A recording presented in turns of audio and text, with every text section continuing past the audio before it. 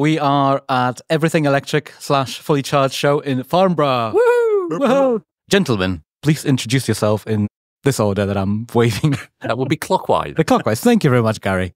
Go on, Hi. Gary. Gary Comerford, EV Musings podcast. Simon Rowe, also known as the EV Side, or a film by Simon, depending on where you search on YouTube. Rob Shaw, also known as RSThinks on YouTube. And I'm Greg. This is going to be a fun show because we're just going to be summarizing what we've seen so far. It's Saturday, in no particular order. What have we done yesterday? I'll start with Gary. Interesting day yesterday. We did the media tour. 3 of us were there on the media tour where they basically take you around and show you, oh, this is what's new, what they're announcing, and you get to see that before it gets open to the public. But the big discussion I had, there is a company called AW Renewables out from the Arnold White Group.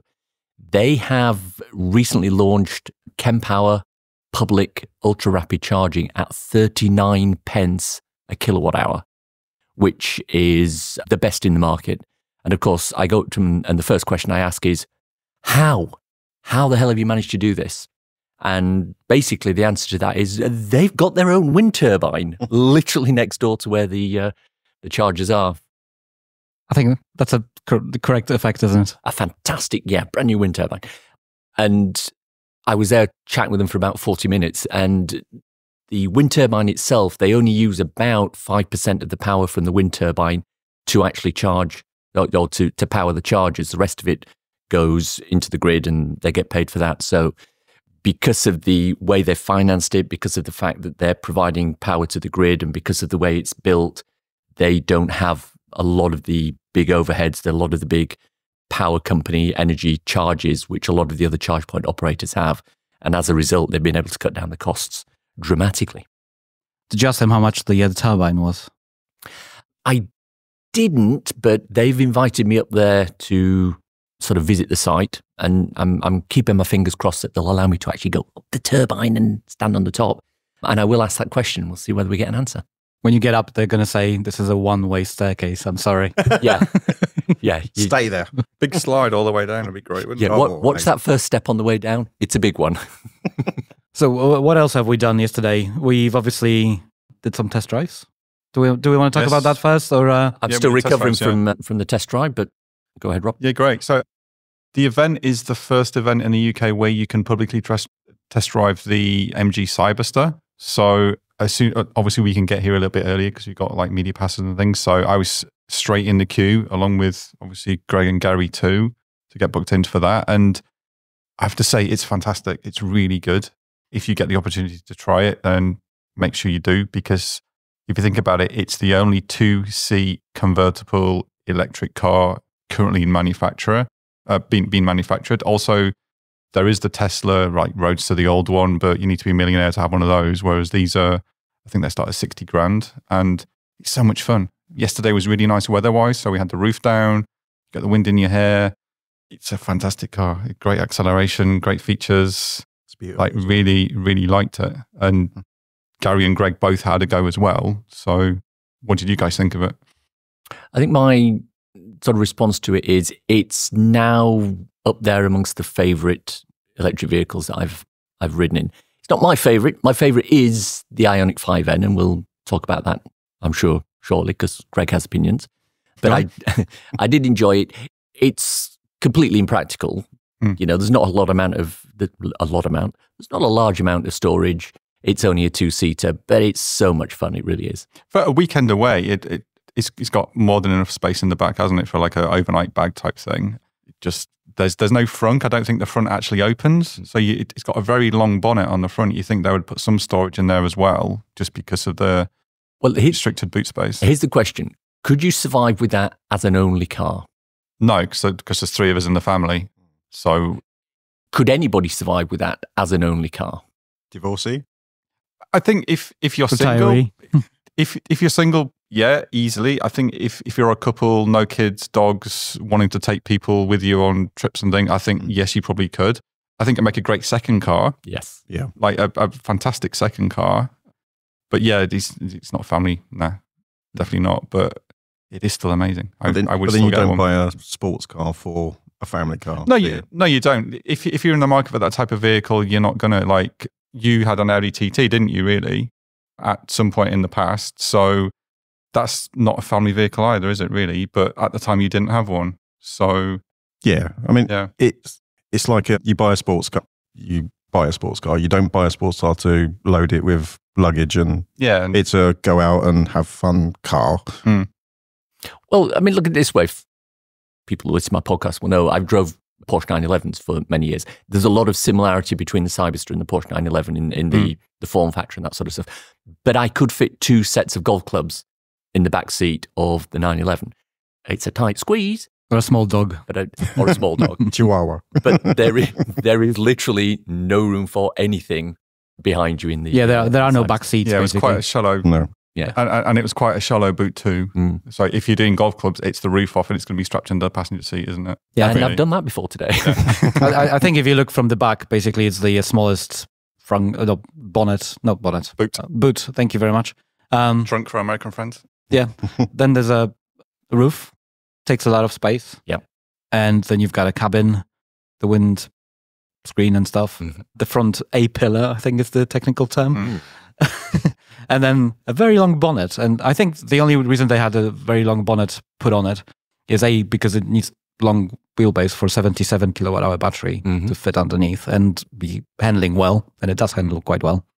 I'm quite tall, so I was kind of worried that my forehead would stick above the windscreen, but the seat on its lowest setting, it was fine. It was really good. Yeah, you have to practically lean back to sit comfortably in it. It's kind of designed for you to just settle in. And when you open the door, the seat reclines a little bit and moves back to kind of allow you egress.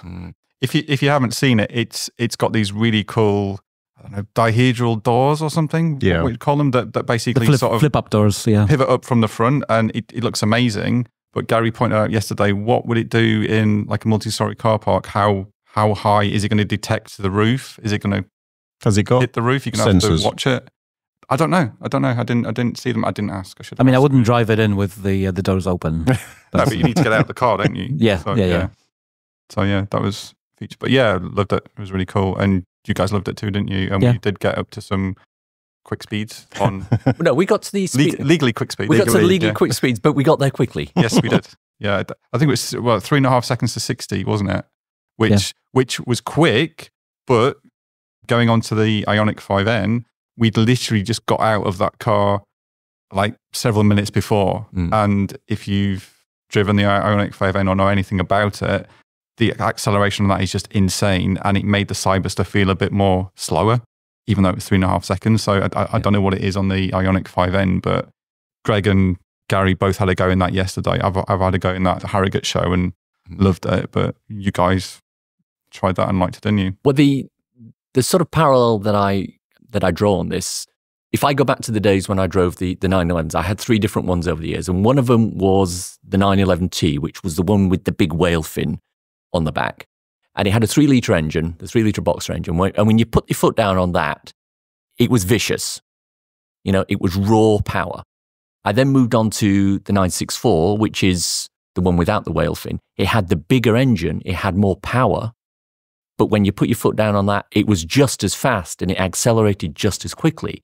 But it didn't feel to be as vicious in the way it does. And that's the difference between the 5N and the Cyberster. You've got very similar performance, but when you put your foot down on the 5N, it's kind of, it's like in Spaceballs where they got a plaid and everything goes, the blood starts to be sucked from your eyes. It's a monster. Yeah.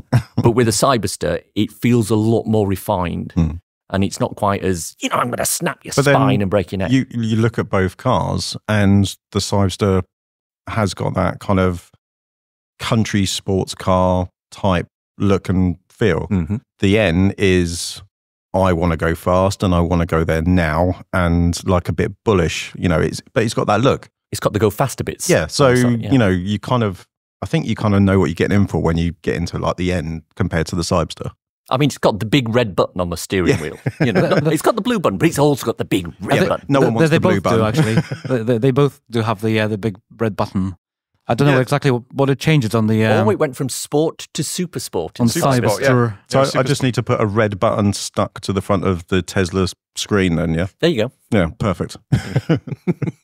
Yeah, the Cyberster is like more progressive in its acceleration, and the 5M is just brutal. It's a thug. Like it just wants to launch you to the horizon as quickly as he can. It suits Greg's driving style because, it does, yeah. Greg treats the accelerator as a switch. Yes. It's either on or it's off. What's the problem? And that's the 5N method of doing it. Whereas with the Cyberster, it's kind of, well, we'll push this as a lever. It's just powerful, but it's not an on-off thing. For the record, I don't think I treat the accelerator as a switch, but never mind.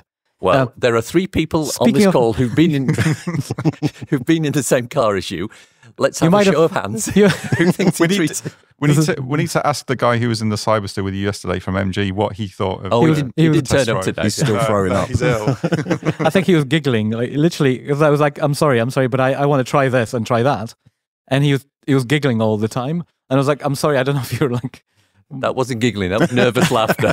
I had to ask him multiple times. I was like, "Is this okay?" He was like, "Yeah, I'm actually quite enjoying this quite a lot." And I was like, "Okay."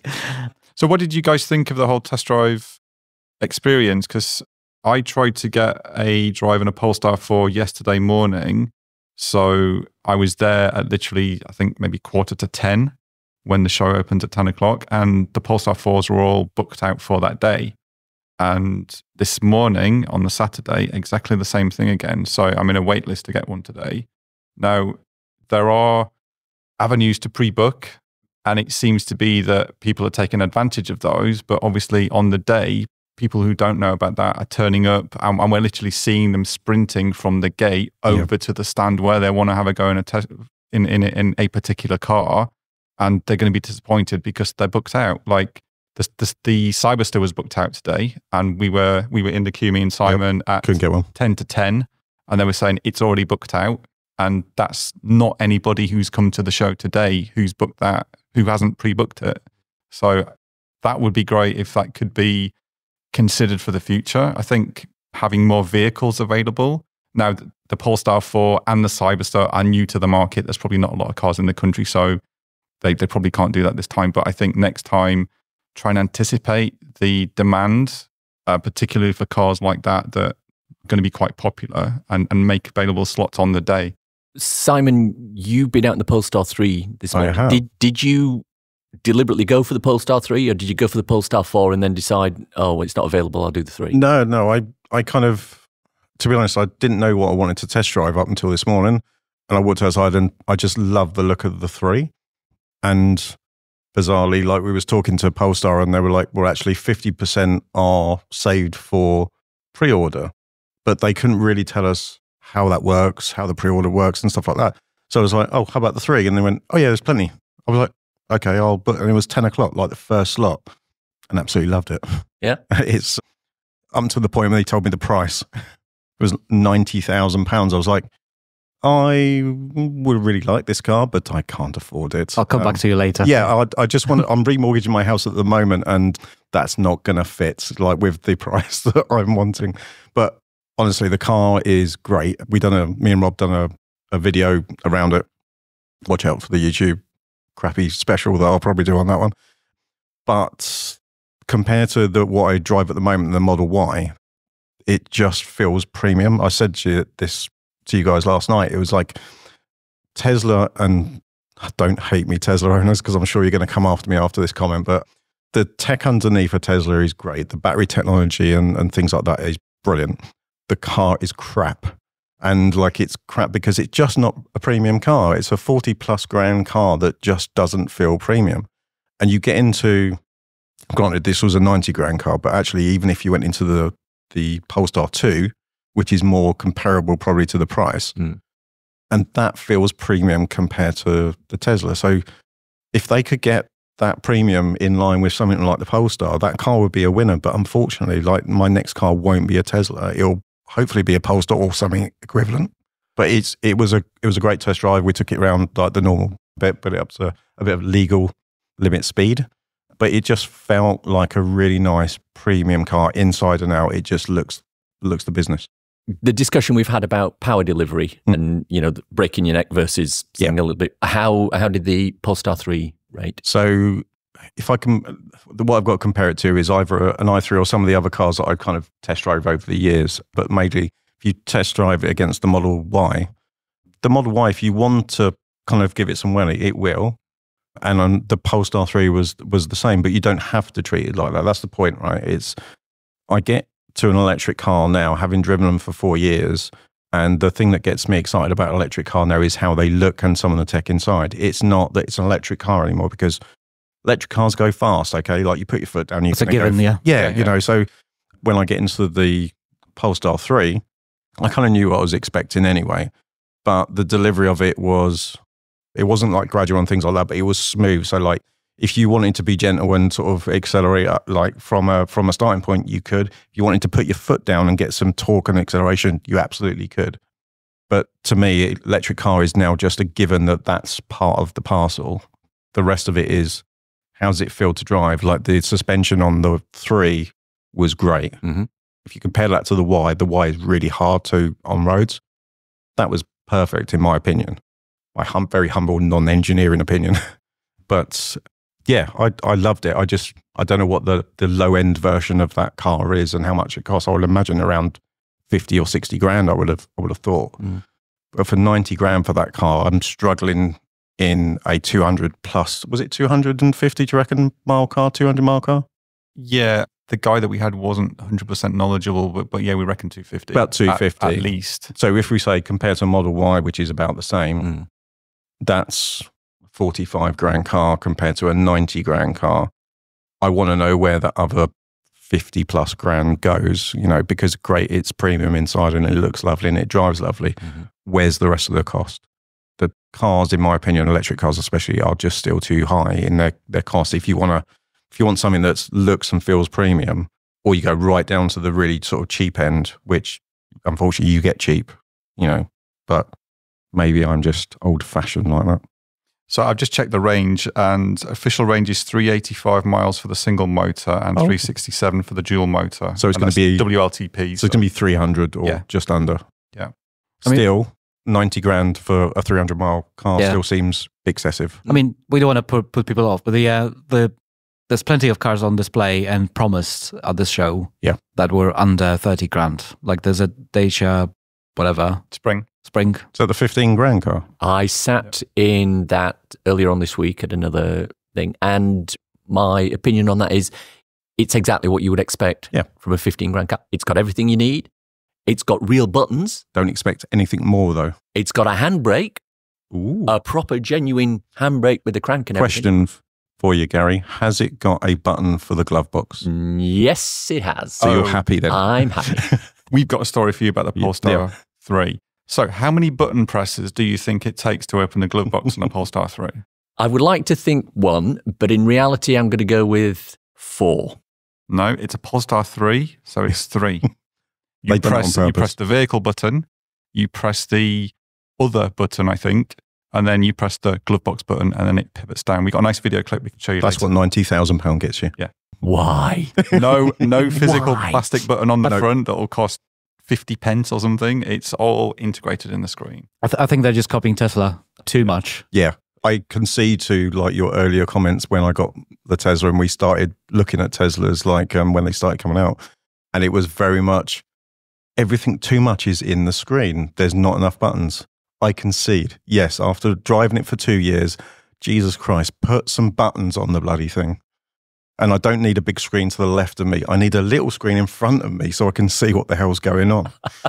But yeah, so I bow to you, Gary. I appreciate that, Sam. Thank you very much. But as glove boxes go, it's nice and it's wide and it's damped. And again, VW, please put decent sized glove boxes in. This is premium content, isn't it? Glove box. You get the big opening that gives you half as much inside. So this has been mine are great. Glove box podcast. Is it a velvet glove box? And that's, what color was it? What's the feel? When you're editing this, you're going to have a little marker, the glove box section. Yeah, let's go straight to that, shall we? Has it got some premium sort of shag carpet in there? I mean, shout out to any glove box aficionados amongst my listeners. After the test drives and a bit of socializing, we moved on. We went upstairs to attend Electric Vehicles UK announcement by Dan Caesar, prior guests of this podcast. A very lovely man. And also CEO of Fully Charged / Everything Electric. I don't know what the name of the limited company is, but the show has been rebranded to Everything Electric. who wants to talk about the Electric Vehicles UK is and what the promise of it is? But yeah, thanks, Gary. Simon wasn't there, so just let me talk. No, it's been set up to kind of combat the misinformation that is being in the mainstream media at the moment, where it seems every article is bashing EVs, EV technology, electric technology. I can't say it. Edit this. Technology. 3, 2, 1. Electric related technology and things. So they are setting up a sort of body. Fully Charged are going to be sort of heading this for the next 12 months with Dan Caesar as like a CEO of this, I think. They're going to be bankrolling some of this too, with the idea that in another 12 months' time, someone else will take over and they'll be kind of spearheading this as well. Lots of initiatives they're going to do. Some of those caught my eye being a YouTube creator, in as much as they're going to be running kind of competitions for making videos to put like a positive spin on EVs and electric things in general, which kind of caught my eye. I'm all for doing that. I'd be happy to give loads of stuff for that, free as well. So that's a kind of cool thing from my point of view. One of the other things they were looking at was what they called a hub and spoke sort of media strategy, and the proposal that Dan put together was they're going to put together a website which will be not like the kind of websites that we see at the moment for electric vehicles. It will be very much a Netflix style front page where you can select what it is you want to have a look at. And then the content that is on there will not be necessarily fully charged or everything electric. It will be stuff from content creators like the four of us around here. And it, when you click on that link, it will take you out to that particular website rather than them scraping the information, putting it on their website. So the incentive there is to create the good content so that they will look at it and go, oh, well, that's something that we'd like to link into. They won't necessarily put everything that everybody produces, but if there's a particular, I was very lucky, my podcast happened to have been brought up as an example, but if they're not going to link out to all 200 episodes, but there might be, I've done a couple of misinformation ones with Quentin, for example. So they may link out to that as an example of, when somebody talks about the Daily Telegraph and the kind of anti-EV articles that they're doing. Quentin and I have discussed that, so they may put a link out to that. And I think that's an excellent idea. I think Dan referred to this as a Netflix for, pro EV or combating anti-EV propaganda, basically, which is a good idea because there's only so much they can do, as everything electrical / fully charged. Yeah. They're doing an incredible amount of content. They're putting out, hundreds of videos a year, I think, or maybe not hundreds, but it must be in the hundreds. It might be in the hundreds. It's a vast amount of content, but there's only so much they can do, and they only do it in one style, right? Very professional, short to the point, sometimes humoristic with your former guests, Imogen and Jack. Thank you. Yeah. And other presenters, obviously. Other presenters are available. Other presenters are. This method, I think, as well, allows them to compete on an almost equal level with, say, the likes of the Daily Mail with massive advertising budget and everything else, because they can cherry pick things from, say, the Take It EV podcast or EV Musings podcast that they're not having to pay to do that. Yeah. So it's a very economical way to do it because they're going to utilize content that they think is worthy and put it in there. They're not having to pay for this content. Yeah, and someone also to write it, someone to just and we're doing it because we love doing it and we love doing that positive spin around it. Well, I mean, we're going to produce content anyway, so they might as well use it. I think it's important to highlight the fact it's not just about the content from people like ourselves. That there were 9 different things that he talked about. I'll go quickly through them because I happen to have made notes. Very good. He talked about a rapid response group. So this is the people like the Lorna McAteers, Colin Walker, Quentin, who can come back on a specific anti-EV article and provide that immediate feedback. He talked about an EV driver response group, so effectively outsourcing the response to people like us, so putting it out on social media and saying, come in and reply, give your thoughts on that. He talked about the voice of the million, which is something that Quentin Wilson is inspired or has inspired. This is giving voice to the lived experience. So, people talk about, EVs can't do this. So, let's speak to people who actually live with EVs and get their real world. Yeah, yeah, exactly. First-hand experience. Yeah, he talked about the digital hub and spoke, which we've already discussed. He talked about open source adverts. So they're putting which Rob's mentioned, they're putting a competition out to anybody, any creator, to provide some sort of a pro EV commercial, an advert, and they will pick the best and promote that, and that will go out to all the shareholders. And that's based on a brief that they set as well. So they're going to give the brief out. You can make something to fulfill that brief. So you're not just having to create something off the top of your head to look on a particular article. They're going to be explicit with what they want. Yep, and it will be multiple formats. So it may not just be YouTube. You may be able to do some audio, etc. And we talked about influencer test drives, and the first one that they're looking there is doing one for politicians. So they're going to put together a Westminster influencer test drive where they'll get a lot of the politicians who are in this particular area making the decisions. And I don't know whether it's going to be a 20-minute one or whether they're going to give them a vehicle for a couple of days.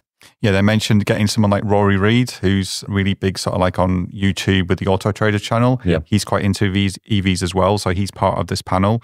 So if you get him in a car with a politician, the politician can be asking the questions. He knows his stuff, so he can talk about it. They mentioned Imogen doing this as well. So again, they know their stuff, so they can really help.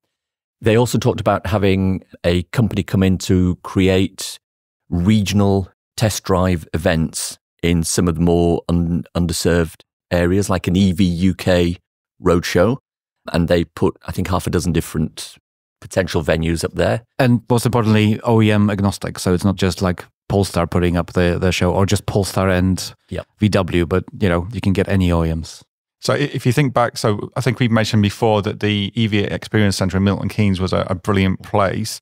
This is something that they are trying to recreate. So you have all these brands in one place. No one's biased to anything, and people can go experience it without the pressures of, well, okay, are you going to buy this car and not? Oh, I can't spend time. We don't have people who know that stuff in the dealership. It's going to be a great experience. That was a loss in Milton Keynes, just because like that influenced so many people buying an EV that you wouldn't necessarily, either get the ability in the normal dealerships that really didn't care about getting you into an EV. They, like you said, they were completely agnostic about which car you got into. They just wanted to tell you the facts. And the more stuff like that you do around the country, the better. Absolutely. And the only reason I'm driving electric today is because I went to the EV Experience Centre, borrowed the vehicle that I was looking to use, had it for a weekend, thought, yes, this will work, went out and put down the deposit on the lease. I'm the same. When I was looking at my car after my Leaf, I looked at the ID3. I borrowed one for a week from the EV Experience Centre. I thought, this is great. I got one, and I even claimed back the cost of my hire because that's just something that they did. So I think about 100 quid, I got that back. I mean, one of the reasons I have e-Niro is because I got it off them for a week to review, to be honest. I didn't want to, there was also a great place to just check the cars out. It was fairly cheap to actually get them from them. But so we've all been guilty of using them for that reason. And they were quite fine with that because we're promoting stuff. But I remember after driving the e-Niro that they gave me for a week, I literally returned to the gentleman. I can't remember the name of the actual guy who served me at the time. I'm sorry, but I said to him, he was the manager, I think, of the Lewis. Was it Lewis? It must have been Lewis. Might yeah, have been Lewis. Could have been Lewis. And I said to him, look, however much this costs, because I knew that they were pulling them out because the dealers wanted them back. However much you want for this, happy to take it off your hands. And he's like, no, I couldn't do it. It's owned by the actual company. We're just leasing them from them, which is a shame on one hand, but on the other hand, I just basically went straight away and to put a deposit on the e-Niro, the next release, which was for model year 2020, trim for it, doesn't matter. And this is what I've been driving for the last 4 years, right? So excellent place. I still miss it to this day. Yeah, it was really good, and I know some other people that did exactly the same thing. I've said have a look here. There's no pressure. Just pay I think it was 50 quid or something. Yeah, I paid 50 quid for the long a weekend. Couple of days. Yeah. And then they'd also do the free 20-minute one. So the amount of people I pushed in that direction that ended up getting them as well, it was just a great place. Bums in seats always work. Yeah, and we miss it. And they were in this shopping center, so there was a lot of traffic. Yeah. Just people going past and just asking questions, and they were able to kind of correct the misinformation on this. And importantly, they would show you how to charge. You don't even get that at the dealerships. Yes. So they were lucky that they would have chargers literally outside, like a short 30-second walk away, and they would show you how to charge before they'd let you out with it. They'd also take you down to the charging hub as well, where like instead of just the normal Type 2 stuff, they'd take you where you would normally go to a rapid charger, and there's like, this is how you pay for it, this is how you plug it in, this is what it all means. Yeah. It was just so comprehensive of how they instructed it.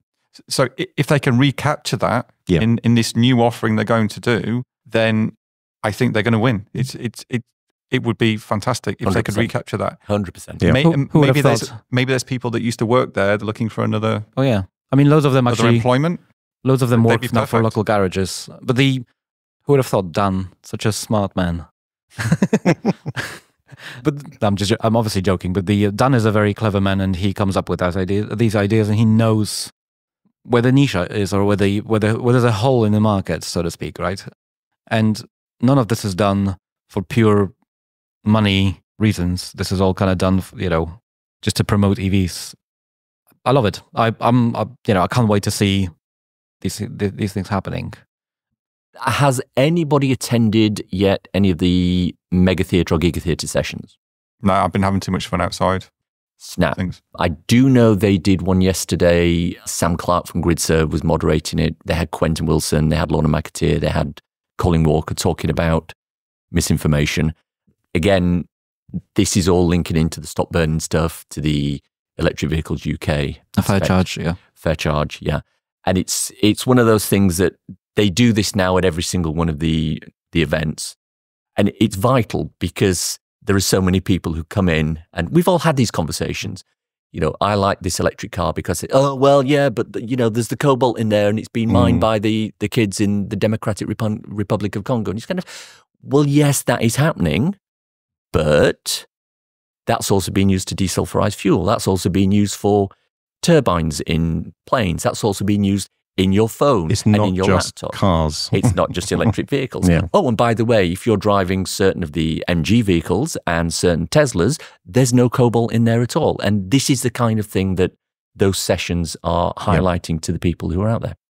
And now you can also shut down the thing when people tells you, yes, you're charging your car from a coal-fired power plant. Because there's no more coal stations. Exactly. We do not in the UK. In the UK anymore. So that argument is out the window. Yeah. I mean, this is one of those arguments where I always go as an engineer.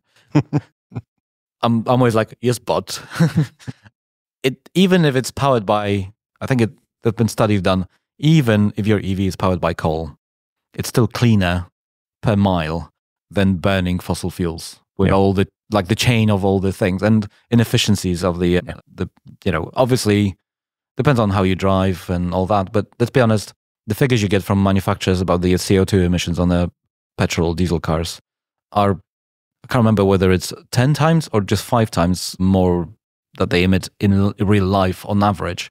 But there's charities who do those things, and I should probably have figures, but let's just say those figures are done in lab, and there's been one OEM that's had to cough up quite a lot of money for diddling with those figures. And I'm not saying that everybody else does it, but I think it's also worth reminding people that we are still actually mining coal in the UK. Yeah, because there are certain things where you need coal for. I think, is it coking for steel production, and I think we also export it. So we haven't got rid of coal totally, but there are now no more coal-powered fire stations in the UK. Yeah, they're not powering the national grid, basically, are they? There you go. I think coal power stations haven't been used much anyway, which is why they phased them out about 10 years ago. So they were there just in case. And then tech has moved so much forwards nowadays, and we have battery storage systems scattered around the country as well. They're not huge, but they're enough to kind of oomph the load if need be, or smooth out the load if need be. So I think that site was very expensive piece of kit sitting there, and just basically it was an eyesore every time you drove past it. Anyway, there are more solar farms coming online as well. So just near me in Welwyn Garden City, they've got approval for a massive solar farm as well, which is just down the road from the new GridServe Stevenage electric forecourt. So that's obviously, those are happening up and down the country. There's getting more sign off for these types of things. So again, the grid is becoming more greener anyway. Cool. I mean, we have to give thumbs up to this event, right? Oh, absolutely. Always. I mean, it's Saturday, but you know, It still is a good event. Yeah. It's Saturday. There's lots of people here. It's still dry. It's a good So it looks social like it as might be well, coming like out, so- meeting other people. Yeah. like, I mean, in terms of the there is- industry. there is no people. I think people are easily misled if they just read something online. Yeah. Or mate tells them that, oh, my mate, which, by the way, if your mate tells you that their mate had a problem, chances of that being real is about 1%, and chances of that being a problem that's widespread is even less. It's just, you know, what is the saying? The lie goes around the world before the truth gets out of the bed or something. like Gets that. his boots on. Yeah. So yeah, just, you know, be aware of that, because as humans we're very flawed. But go on, Gary. Before we sort of wrap up, I think there's at least two other aspects to this show that we've completely glossed over. Oh. And I think we should. It's not just electric vehicles. There's a lot of Indeed, home. yeah. What's the word I'm looking for?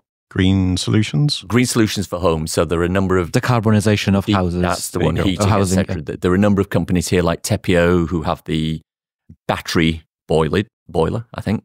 Yep. Yep. Boiler that it's not a heat pump, it's not gas powered, it's a battery, and it heats everything like a boiler. We've got Duracell who have a home storage. We've got now 3-phase available. now 3-phase available. We've got Jujo Solar who've got the Joju, Joju. thank you. Who've got obviously solar offerings. My Energy here with their Zappies, with their all-in-one. Give Energy are here. So there's the whole aspect of home renewables, and Bosch, the vegan food people. Yeah. And I know there's a couple of people around here who are going vegan, but you know, Greg and I appreciate that. I hope to actually have them on to talk about veganism in the future. So if you're listening, this Bosch people, That'd be a good one. I think for the first time, there's a tyre manufacturer here as well. So we've got Hankook here who are showing their like EV tyres as well. Yes. So that's a new one, and they're actually quite a high level sponsor of the event too. Mhm. So that's always good. I'm looking around at winter tyres at the moment because I'm getting a new car soon, and I need to replace the tyres because they're not going to fit. So I've got a set. So I've been kind of speaking to them and seeing what they are and how much they are. and speaking if they're to really good and everything. So speaking to affordability, that was one of the big things that Dan obviously mentioned during our media presentation on top of the show when we, yesterday. But it's true for the last two shows. I think the one in Harrogate and the previous one in Farnborough. There's been loads of announcements to get people to decarbonize their houses for less money or make it more affordable. So instead of you having to take a loan, you basically can go straight to the provider of certain services, where it's a heat pump or solar panels or battery storage, and actually get a 0 or near 0% financing from them for, I think in case of my energy, did I hear it right? It was up to 25 years, which seems mad, but and they also give you actual coverage over that period of time. So they don't want the kit to actually go Warranty. bad. So they extend the warranty over that period, which I think is brilliant. It's the same thing, or similar thing to like what Apple's doing with, I can't remember what they call it. No, it doesn't matter. You can get things for 20 quid a month in case of a phone, and that covers you as well in case something goes wrong with it. I'm sure it's more money than that to get a heat pump, but you don't have to fork out a couple £1,000 up front or get a loan for it. Or take it off your mortgage. You just get that from the actual provider, and then they're covering you for 5 whatever years. And I think they're also, some of them are willing, I'm not going to speak obviously on their behalf, but some of them are willing to then take out that kit and move it to your house in case you move in the meantime, obviously for a fee. But I think that's a good thing. Yeah. You can literally just walk to, in this case, My Energy stand and say, like, I want a couple of these in my house. And no, I don't have to pay 10 grand up front for the battery storage. You can just spread the cost. I think that's brilliant. It makes more sense because, even me looking at solar and battery storage for my house, it's still a huge upfront cost. And the more they do things like that, the more people are going to adopt to using it. Yeah. And we don't have to forget, we shouldn't forget about the fact that, no, you're not going to have 100% of energy coming from your solar, but you're going to save a lot of money by having battery storage and something like Octopus tariff. Referral link in the link in the thing doobly-doo, as they call it. Link in the show notes. Exactly. You're gonna potentially save a lot of money. You might even make some money on a couple of months a year if you produce a lot of solar. Depends on where your house is and all that, obviously. So I think it's a good thing. On a related topic, this is something that was announced quite a while back, and it seems to have fallen under the radar. Octopus Energy have what they call, I'll probably get the name wrong, a zero homes offering, a zero bills. Basically, if you're in a house that has been built to a specific standard, so that the builder has adhered to certain standards for insulation, etc., you can get a tariff from Octopus where you will not pay any energy bills for 5 years. Nice. Which is phenomenal if you can take advantage of that. So they will cover the electricity. Presumably it has to all be electrified rather than gas, but they'll, I'm assuming there's got to be a heat pump in there. Solar on the panels, roof as well, yeah. Things like that. Okay. Especially if that's your first house, like all that sort of help right on the first 5 years is going to be amazing. Oh, absolutely. Remind me, what kind of business are they in? Giving away energy, apparently. Yeah. No, I would love to have Greg on from Octopus, but to talk about these things, or other people, because I'd be interested in hearing more about this. But I think he's here today, isn't he? Isn't there a Singing the Giggers here today? He's on a session today, I think. Yeah. So he's in the building. Accost him. Yeah. We should bring him. I should send my PAs over. Gary will Who are those? smooth. I have no time today. I'm out looking at glove compartments. Oh dear. glove box. Glove boxes. Glove boxes. New obsession. I think we turned this 180 degrees or 360. I've just had an idea. It's a glove box. How many pairs of gloves can you get in a glove box? No. There you go. Done.